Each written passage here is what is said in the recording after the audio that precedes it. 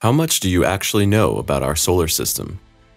Would you be able to list all 8 planets orbiting our sun off the top of your head?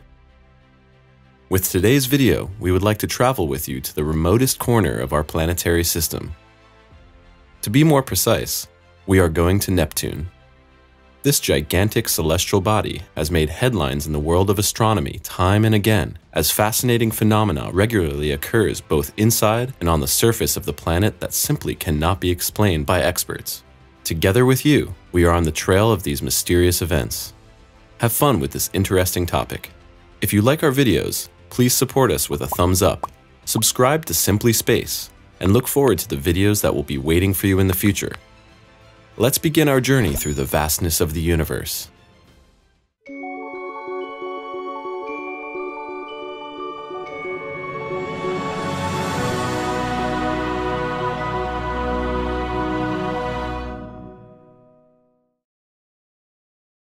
At the outermost edge of our solar system is the planet Neptune.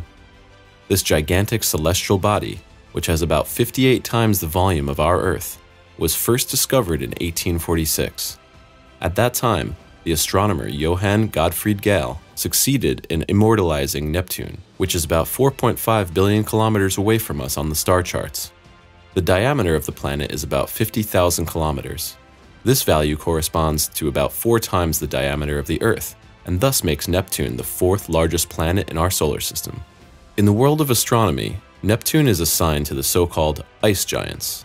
This term is used to describe those celestial bodies whose mass is essentially composed of volatile chemical compounds. According to this distinction, Neptune consists mainly of hydrogen, helium, and methane, and therefore differs greatly in its composition from our blue home planet. The name of this giant planet, however, is borrowed from Roman mythology. In the imagination of the ancient Romans, Neptune was the water god who ruled all the oceans of the world and the other bodies of water on Earth. Another characteristic of Neptune is that the ice giant is the only celestial body in our solar system that we cannot see with the naked eye from Earth. This is only possible with the help of special astronomical telescopes. The chances of seeing Neptune itself are best on clear evenings in autumn. Mysterious events on Neptune. In 1989, Voyager 2 reached Neptune for the first time and brought experts important new insight into this gigantic celestial object. At that time, NASA's unmanned space probe had already been on its historic mission through the endless expanses of our galaxy for over 10 years. Voyager 2 succeeded in taking images of Neptune for the first time, while simultaneously detecting 6 previously unknown moons in the direct vicinity of the planet. Viewing the storms that whipped across the surface of Neptune caused great astonishment among experts.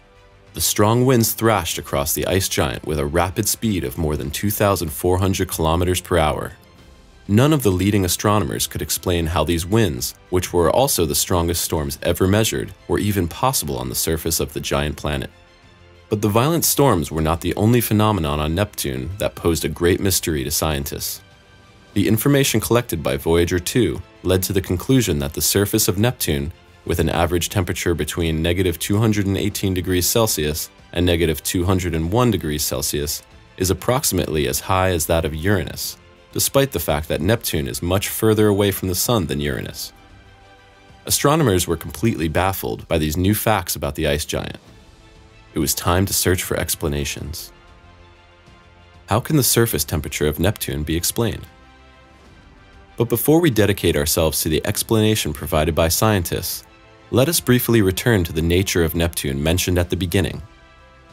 Due to the fact that the mass of the planet is mainly composed of volatile chemical compounds, the approach to temperature measurement differs significantly from the measurements that are carried out, for example, on solid celestial bodies. The problem that this poses for scientists is that, due to their technical abilities, they can only measure the temperatures of the outermost gas layers of Neptune. According to experts, it appears that Neptune emits twice as much heat as it receives from the Sun. However, in this regard, the giant planet is not alone in our planetary system. Similar phenomena has been observed on both Jupiter and Saturn. What is more unusual is that Uranus, which is also an ice giant, emits much less heat than its counterparts. In simpler terms, one could say that Neptune manages to warm from within despite the comparatively lower solar radiation, whereas such a phenomenon cannot be observed in the case of Uranus. The inner heat source of Neptune. The origin of this inner heat source of Neptune is, according to experts, to be found in the formation of our planetary system. In general terms, this is the residual heat that was emitted during the birth of our solar system and is still present today.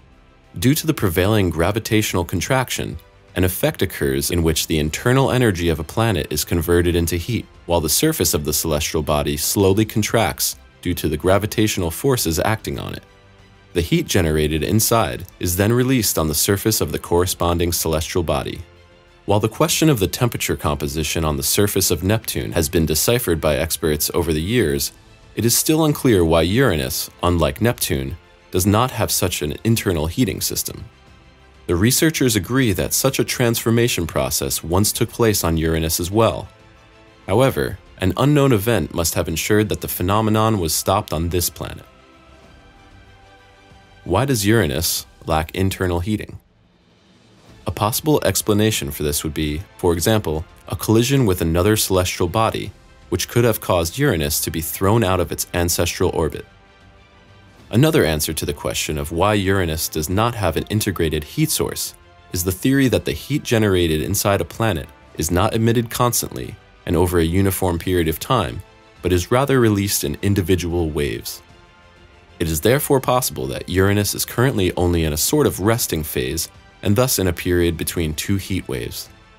According to experts, such a heat pause could last for thousands of years. Therefore, it is currently very difficult to understand the theory of internal heat waves occurring in individual phases. Only the beginning of a new heat episode on Uranus would allow astronomers to leave the field of speculation.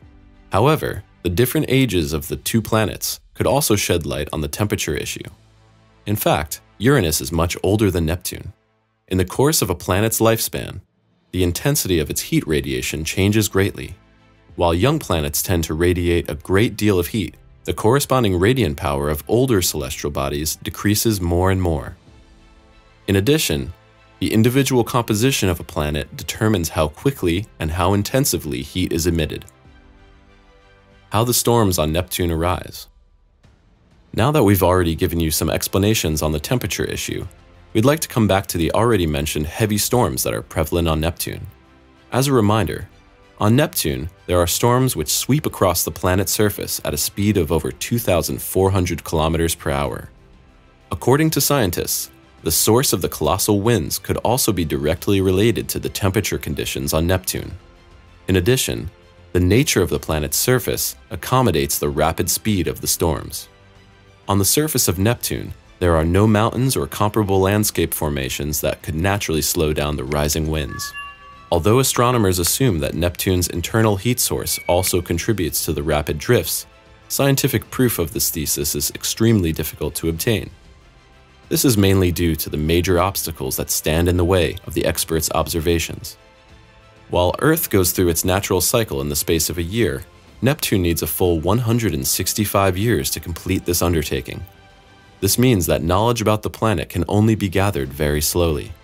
This is therefore a scientific project that will involve several successive generations. It will surely take a long time before we humans have collected more complete information about the ice giant. In contrast to solid planets, on gas giants, a large part of the energy released is converted into wind. The fact that Neptune releases twice as much energy as it takes from the Sun could therefore explain how the violent storms on the planet come about. Some astronomers suspect that the winds of Neptune originate from inside the planet and are the result of the internal heat source combined with the natural rotation of the celestial body. This would also explain why the winds of Uranus are much weaker than the storms on Neptune, at a speed of about 900 kilometers per hour, even though both planets have a similar rate of rotation. However, whether it is really the absence of the internal heat source that makes the storms on Uranus comparatively weak still falls within the realm of conjecture. There are likely a multitude of different factors that are responsible for the individual phenomena on a given planet. The exploration of our solar system will certainly keep the world of science busy for countless generations to come. Hope you enjoyed your trip to our solar system. Are you also interested in astronomy? Which planet in our solar system fascinates you most? Feel free to tell us your opinion on the topic in the comments section. See you soon!